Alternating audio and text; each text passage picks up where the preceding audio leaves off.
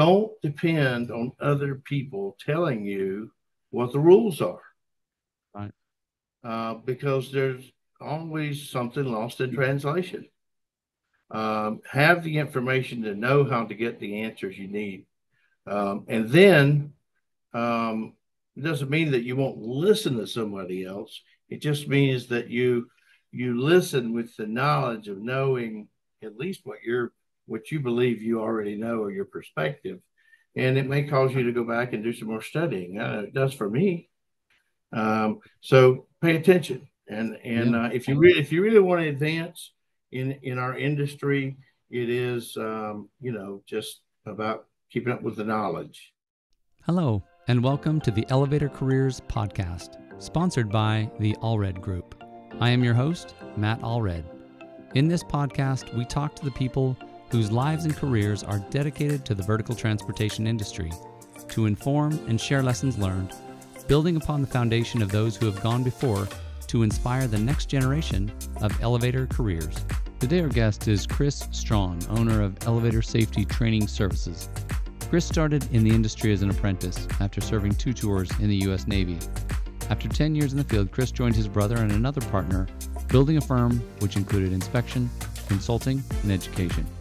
Chris loves to teach and is passionate about safety and helping people take responsibility for their own learning. Chris, welcome to the show. Thank you. Thank you for having me. Thank you. I'm excited to be able to talk to you. I mean, it's always a pleasure to talk. And this time we get to dig a little deeper into you, your career, your company, and I'm looking forward to it. Well, good. I'm glad to be here. Yeah. I'm excited about it. Good. So I want to start with my favorite question, which is tell me how you got started in elevators in the first place. Well, I moved back to Florida, and I was a single parent. Had a Back from where, if I may? From California. I was in the 2 tours in the Navy, Okay, good for and you. I'd moved back from Hawaii back to California, and I was struggling because I was a single parent, and Yeah. so I moved back out to Florida, and my brother tried to convince me to get into. He was in the elevator business and tried to convince me to get into it, and I said no, and did some other things for a little while until it became, obvious that I needed to Do choose something another different, it path. sounds like. Yeah, I mean, I did some hard jobs. I substitute school taught for a little while. I think that's a hard job. I mean, I'm Oh just my! saying. If you're a school teacher out there, you don't get paid enough, Yeah, my hat goes off especially to you. at the junior high or middle school level. Yeah, they are rough.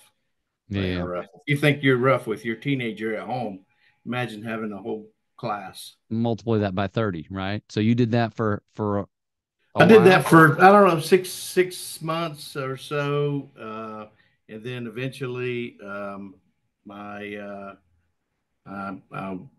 my brother convinced me to get a job with the elevator company, and that's what I did. I got a job with Maori Elevator Company. Right on.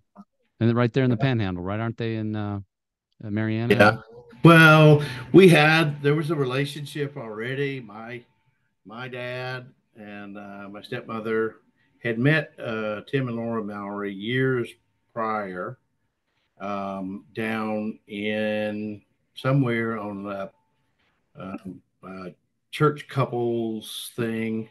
Now, Tim and Laura are a little bit younger than my dad, but the next thing you know, they're visiting. They're up in the Panhandle. Tim thinks he's going to, it's a good idea, I guess, probably to move up there. And so he moved his business out of Davie. Oh wow. Okay. Oil. He opened up another part of it Okay. up in. They still got the one down in Davie, and Okay. so that's where I started. Yeah. Cool. So was your father in the elevator industry as well, or he No, was my just friends? dad was.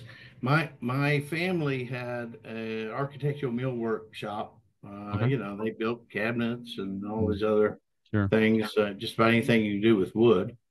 And that was from the 40s. Wow. Okay. And kind of no one from the family had kind of taken over. And Taking so interest. around 90-ish, I guess, I wasn't here. Sure. They sold. Okay.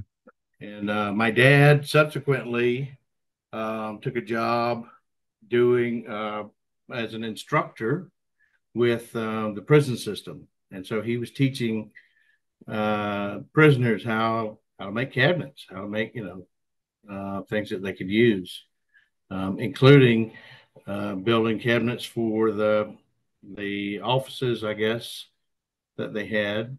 And so, yeah, he was never in the. I think he built the cabinets maybe for Tim's office and over in Cool. Bluntstown, Cool. where he Yeah. originally was. So when you started, were you in the field? What was your first assignment that you No, I had? was actually manufacturing, and it it just didn't go very well. Wasn't real. There were, I mean, I'm okay with it, but there were some other things going on that just didn't appeal to me, and so they asked me if I wanted to go into the field, and I said, yeah. Cool. And so that was kind of, in the field, it is what you make it. Sure. Sure. You can decide, and that was a little bit like the military, in that you got different groups of people. You got the people that are just there and waiting to be told, and then the ones that have a little bit of initiative, and then the ones that have a lot of initiative. And I was always a go-getter, Okay. and so it was an easy thing for me to get into and really kind of make my own way with it. And then, of course, my brother's a smart guy and real sharp, especially on this stuff too. And so I had, and people around me, I had, smart people around me. So I had, if I had to go to them, I had somebody to go to. Yeah. Yeah. How long did it take before things really started to click? It sounds like manufacturing didn't, but once you got in the Yeah, field, probably a year and a half at the most. I was, you know, kind of on my own. It wasn't much longer after that. I was kind of a supervisor. okay, And so I had a lot of large contracts. cool. And so On we had some, service, is that what you mean, yes, or miles, service, or okay, service. Yeah. And so, as a matter of fact, those, I don't know who has the contracts today, but I think it's all mostly TK has them today. okay, But yeah. And so, that's where everything started. And like I said, it was as much as you apply yourself, sure. as much work as you'll put on yourself or whatever, people will let you have it. Oh yeah, Um, yeah, yeah. they'll, You get they'll an get out of the way opportunity. and okay, well, you want to do that, okay. If you wanted to work overtime, or if you wanted to work, yeah. I mean, I was a single parent up until 90. My wife's not watching. 98. Okay, I Yes. won't tell her. I won't tell Yeah. her. Yeah. Well, I'm just making sure that I had my math right. Right, good, good, good, good. Yeah. So 25 was 25 years in April. Wow, So wow. that's Since you kind of, started, how long would did you spend in the field and doing maintenance and service? all well, about 10 years. Yeah. About Yeah. 10 years. And then around the 2000 um, time frame, we things were changing. The code was changing. Um, some of the things in Florida was changing. We were set to adopt for the first time a standard building code, Okay. which was going to change a lot of things. We had our first building code in 2001, and this was something that was built up since Hurricane Andrew, which had Right. happened 10 years prior. And so that changed a lot of things and really took off with people getting, certified, being qualified. You had to have a certificate of competency. You had to Sure. pass the test in the state of Florida to be able to work. Originally, when they had the certificate of competency in Florida, you only had to have it if you worked on state jobs, Oh, wow. which is why I initially got mine, because everyone wasn't required to have it. Sure. Eventually, everyone, well, now, of course, everyone is required to have some sort of certification and be Right. registered in the jurisdiction where you work. Sure. So, yeah. So after So 10 years, then as this code's coming through, the changes are being adopted and everybody's getting certified, what changed for you?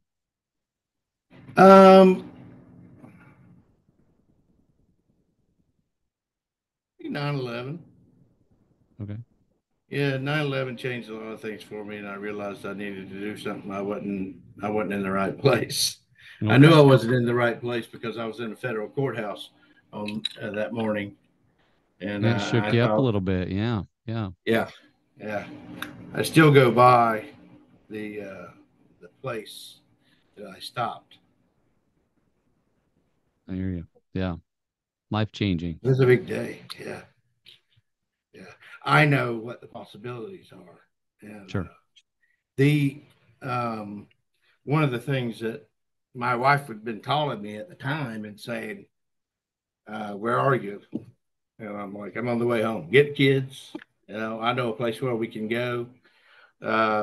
Because you don't know. You don't Yeah. know Yeah. what's going to happen. And I was the kind of work I did in the military gave me maybe an unfair insight into what the possibilities Yeah. were.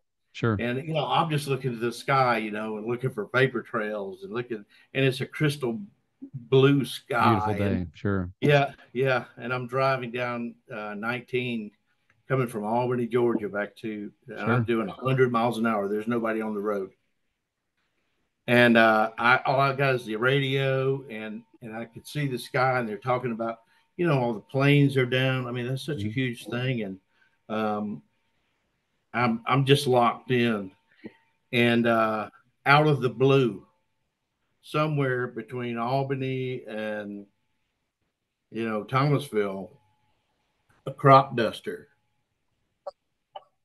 Come flying across the road. He pulls up right over, right over the road. If I'd have had a shotgun, I'd have stopped and unloaded. He probably, poor guy. He probably has no You probably idea. didn't know what was going on. Yeah. He's just flying. He can't hear nothing anyway. Sure. And he's been out there flying and spraying, and it's probably within 30 or 45 minutes of it happening anyway. Wow. And so, but it scared me. I thought They're I coming thought after we me. were done Yeah. by then. Wow. And then, just and I guess that's probably what changed it for me. And then I went. Uh, Bill and Lee had started something, and Bill was going in with him and my brother, and said, "Come on." And Yeah.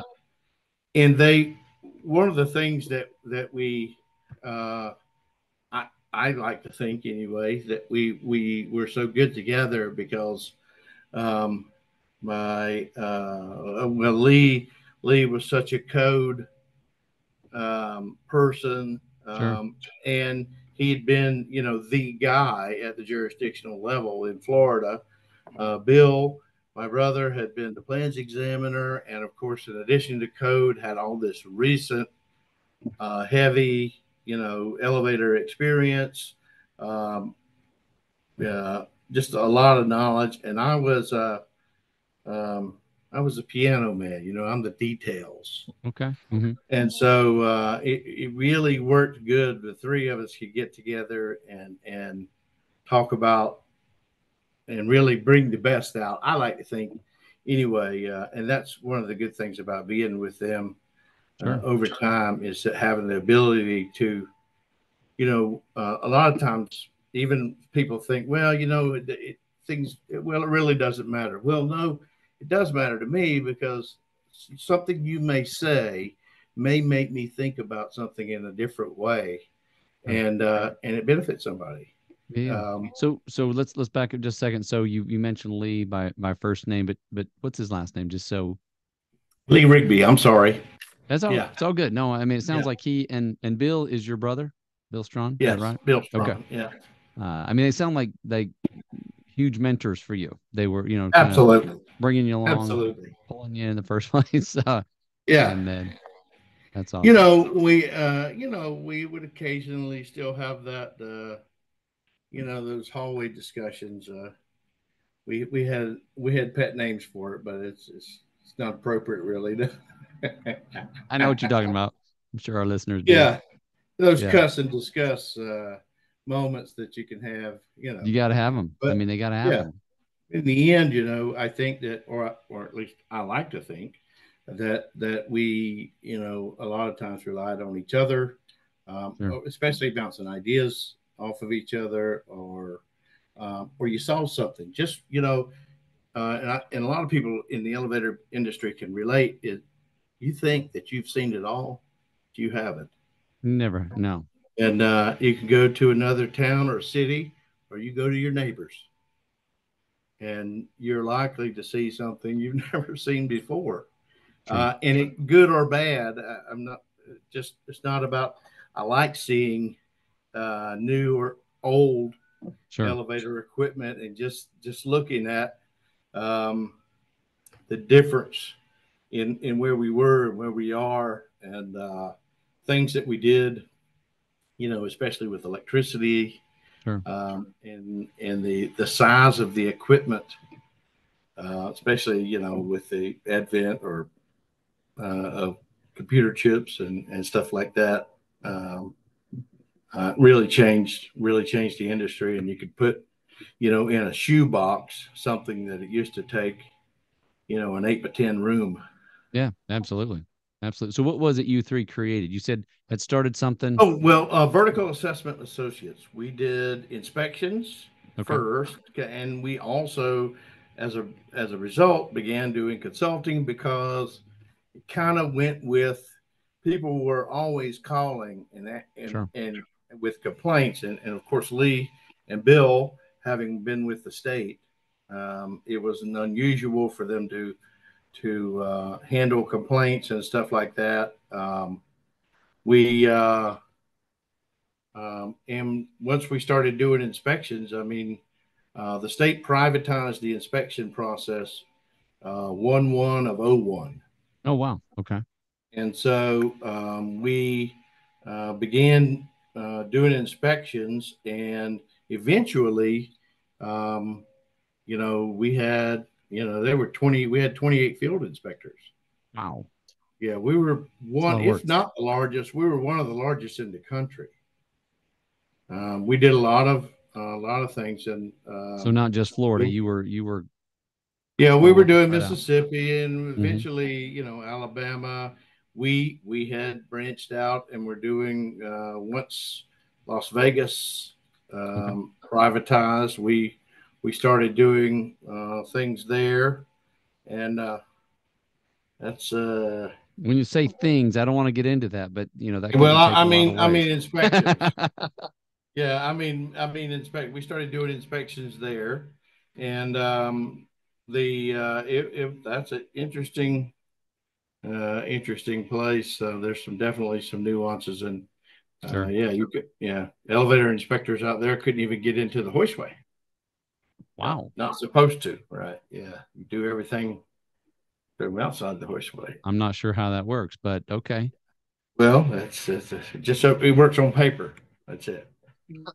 Yeah, Okay. that's yeah. Okay. So So this oh, go ahead. Um, then with through the inspection process, of course, we had a lot of things, that we learned along the way about handling people, of course, and I got tasked with a lot of those things. Eventually, it got down to where We were also, Lee was doing expert witness, legal cases, Sure. Sure. stuff like that. And Bill was doing most of the consulting, or he was running the consulting side. And that left me with the inspectors. I got you. And Okay. and 28 it of them. was it was it was interesting.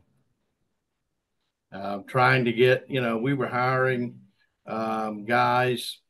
Most of the guys we hired would retire from the union or something like that Sure. at 58, and we would hire. They get their QEI, and we'd hire them into the inspection process. And of course, they have all the experience in the world, but you can't duplicate. Yeah. Um, True. and usually safety practices, which weren't as prominent as they are now, but at least were in a position to recognize them. But still, when they would go out in the field, they weren't experienced in having to tell me what a 1981 elevator is doing compared to, or 1985, Sure. what could be on the interior of the elevator versus, a 1968. Wow. Yeah. And so a lot of elevator inspectors would defer to the latest code or the code maybe under which that they got their certification under. And that wasn't always the right thing, trying to have people consistency, trying to Yeah. have people consistently noting the same violations, making it mandatory that they had to document a violation in a certain way Mm. so that it wouldn't uh, use or the elevator company wouldn't see that as some other work. We had elevator companies. We've written up the door restrictor before, and the Sure. elevator company would sell them a new door restrictor, and the mechanic could go out there to put the new door restrictor on and get out there and say, well, it's got a door restrictor. Right. Um, what I just adjusted it. I don't need to replace it.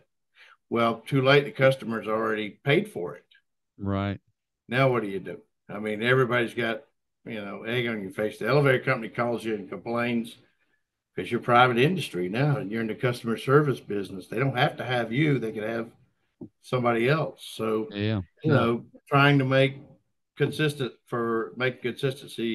or make the elevators inspectors consistent. So they see the same things and write things the same So it way. makes And sense. It's got to make sense to them, right? So that they can see yeah, that, okay, this needed to be written up versus what was this guy doing? So how you had 28 people. I mean, it sounds like that was certainly a challenge trying to get everybody on the same page, getting them to be consistent, getting them to refer to the proper code, year, all of that. So how long did you do that before you decided to? in about 2000 and this maybe 14 or so, we sold all the inspections to ATIS, Okay. Okay. and so we made them the biggest. Yeah.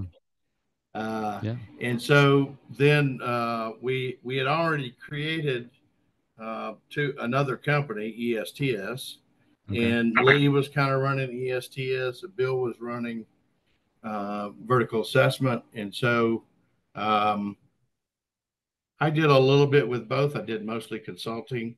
We didn't do, really any inspections. That was part of the sell to not compete with them on the inspection level, of course. Right. And so, and then Lee was looking to slow down a little bit and whatnot. And so I said, well, I'd like to fill in and take more up to speed on this is something I like to do. I it's in my lane, if you will. Right. Right. So tell me this just for me and I guess and our listeners, but what does ESTS primarily do?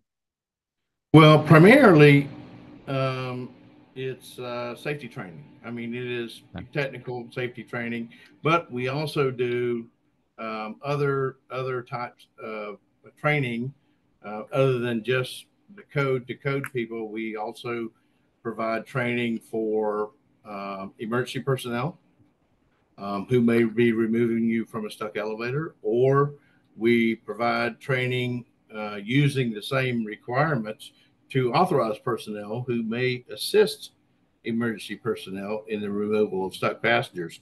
And it's really critical. I believe you see it more and more. I know elevator technicians are very familiar with, the fire department showing up uh, and they don't know how to open the elevator door. Right. Maybe they have the power off. Maybe they don't. Maybe they take the pickaxe and knock a hole in the door big enough you can stick your hand in there and unlock it. Yeah, I've seen that. No, I'm And sure. so, yeah. um, so it's in, for authorized personnel, it's necessary for them to have some sort of training to understand some of the safety precautions that are involved. They don't show up with a big, heavy jacket and gloves, and, they just show up in their work clothes and say, here's somebody knocking on the other side of the door. Hey, I'm stuck in the elevator. And, things that they can do, and understanding some of the safety precautions are necessary for working around elevator equipment. And we still do expert witness for legal cases, for Right. accident cases and stuff like that. So Because primarily it's teaching them. right. You were talking about how, Lee was kind of moving this direction. Are you pretty much running ESTS at this point? That's your. I'm running ESTS. Okay. Lee is still with me. Okay. And he's which kind of he's my security blanket. There you go. Love it. So even though I don't know that I need it, but I sure do. I love him. I can't.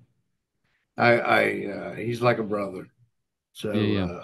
yeah, I wouldn't want him to not be here. Yeah. Yeah. No, Same it's with my big. brother. Even though my brother is doing primarily, he does consulting, and I, do as much of that as I can.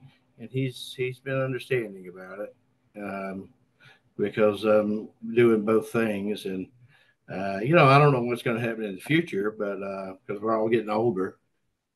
But Right.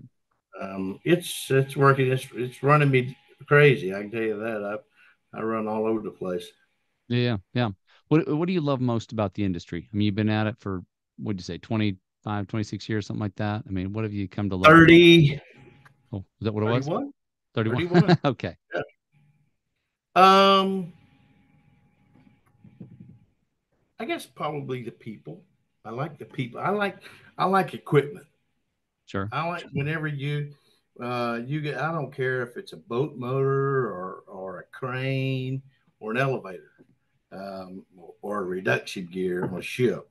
Sure. When you see the parts move and understand, when you look at it, you go, "That's crazy. How is that?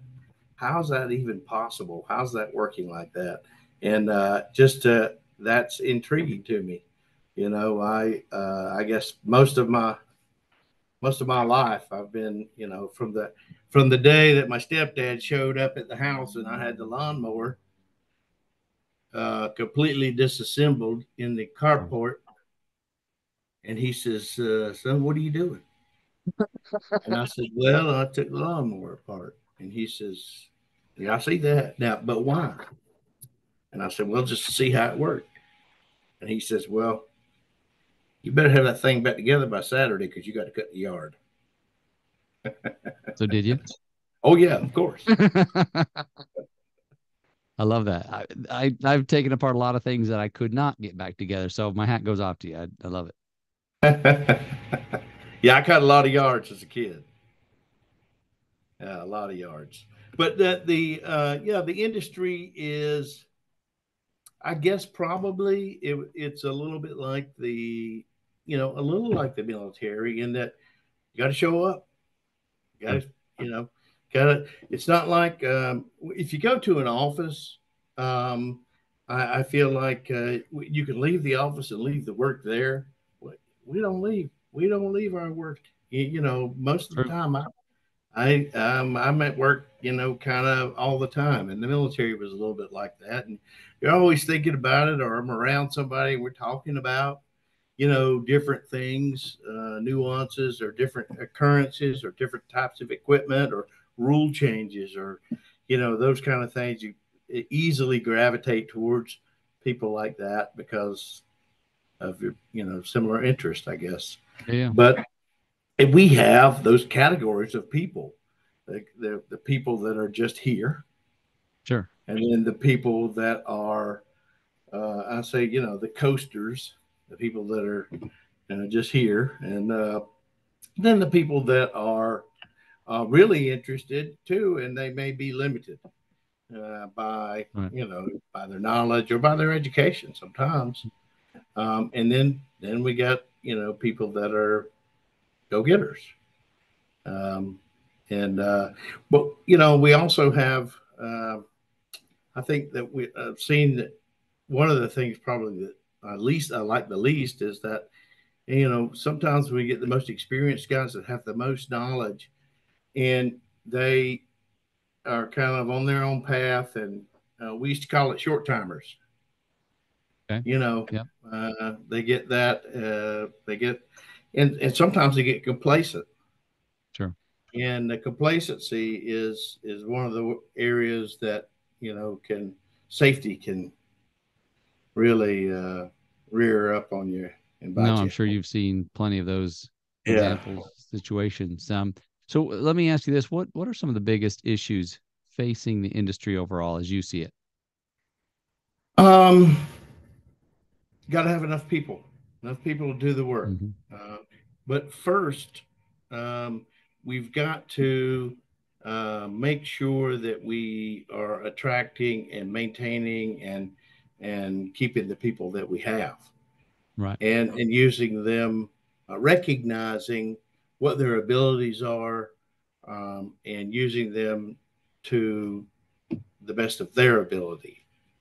I see many times, again, I hate to keep referencing the military, but you see many times that um, people are disturbed or they're upset about a person, a way a particular person is. But, I try and encourage them to say, you, you, you, you hired a person that is capable, and you have failed them by not putting them in a position to be successful. If you put them in a position to be successful and they're not, then maybe it was the wrong choice. Maybe do need to go do something else. Sure. So I think that many times, and there, management, you could change management like underwear, you know. Oh yeah, Any it happens. now we have private equity groups and whatnot, and um, so some hopefully now, and I know that I've been working very excited. Been working with NAEC and their education and safety, and they're a big push and a big effort to involve new people Sure. to try and attract younger people to get into the industry. We are the best blue collar, paying, you might fly an airplane for somebody, or operate a crane once you get qualified. Right. But other than that, I don't think you'll hire in at somewhere, even at a helper. You won't be able to match those kind of wages anywhere. And I know the union right now is also looking to attract new um, talent, or Sure. younger community, and so they're going through that process right now. I put something on LinkedIn, which was copied, from someone else, Sure. that the dates around where people can go. And I encourage anyone that if they're interested or think they might be interested in, the construction type of business or something like this. But if you're a nonchalanter or you're not a very big, a quick pickup, you probably shouldn't participate in the elevator industry. Yeah. No, I hear you. Although I hear you. you may be a numbers person and and may be fine for the office. True. We True. hired a lot of people. Going back to what I said about the '70s thing, we hired a lot of people right out of college to Sure. be in sales teams and stuff like that, and we train them to sell a certain way, product or whatever, and they do what they're supposed to do. They really get out there and get after it, because that's what they're on. But unfortunately, they don't know anything about elevator equipment. That's one of the things that's changed over time. It used to be that the sales or account rep had some experience and they would go into the field for a little while and get some experience, before they would go into the office. Gotcha. Okay. Those those um, those types of situation, hire them because you know that you can bring them in at the base. You don't have to Right. pay somebody that's been all this experience. You'd have to pay for it. So that's kind of, one of the things that probably, um, I don't know. I know that we saw one of the companies, cut back quite a few positions this year or trim them and refill them with somebody, usually that Right. means making less money. Right. And I, I don't know how it's going to work. We'll Guess we'll see. find out. Yeah. Yeah. Yep. Yeah. What would you say? I mean, if you had some advice to offer people who are new to the industry, what would you tell them? Um, Go to work. I mean, as long as, I'm super tickled. One of my nephews is in the in the elevator business now, and he's not a big talker, so he's nose down and gets the work done, and um, understanding having some uh, getting your priorities straight and understanding that this requires your full attention and that, Sure. hard work is where you're going to get somewhere. And, practicing safety. That's, Yeah. that's the biggest thing. You got to stay alive to get that extra money. So true. Absolutely. So what's one of I guess as we kind of getting closer on our time here, but what's one of the biggest lessons that you've learned throughout your career that you'd like to share with our listeners? Hmm. Um, the biggest lesson is, I mean, really it is don't take anything for granted. Don't take your safety for granted. Don't take your paycheck for granted. Um, Understand that, maybe not today, but there will be a time, if you work long enough and you survive, there will be a time when the shoe's on the other foot, and um, you won't be able to go take an hour lunch, or you won't be able to, um, you know, goof off, or so just have have the intestinal fortitude to be a hard worker and to keep your mind open, and learn. One of the things that I think I try to encourage people all the time about is don't depend on other people telling you what the rules are, Right. because there's always something lost in translation. Have the information to know how to get the answers you need. And then, it doesn't mean that you won't listen to somebody else. It just means that you listen with the knowledge of knowing at least what you believe you already know, or your perspective, and it may cause you to go back and do some more studying. It does for me. So pay attention, and Yeah. if you really want to advance in our industry, it is just about keeping up with the knowledge. Yeah. Keeping I up mean, with what I hear you knowledge. saying is take initiative. You can't wait on somebody else to shove the information into your head. Go find it. Go get it. Go, claim it, make it yours, and then you can always add to it. Right. Yeah, that's right. Perfect. Chris, thank you for being with me today. I appreciate your time. It's a pleasure for sure. Thank you. I appreciate it very much. I could talk about elevators all the time. I'm going to talk for about 11 hours straight tomorrow. Well, I appreciate you being on here, and wish you the best as you continue to build your business. Thank you, sir. I appreciate it. Thank you. Thank you for listening to the Elevator Careers Podcast, sponsored by the Allred Group, a leader in elevator industry recruiting. You can check us out online at elevatorcareers.net. Please subscribe, and until next time, stay safe.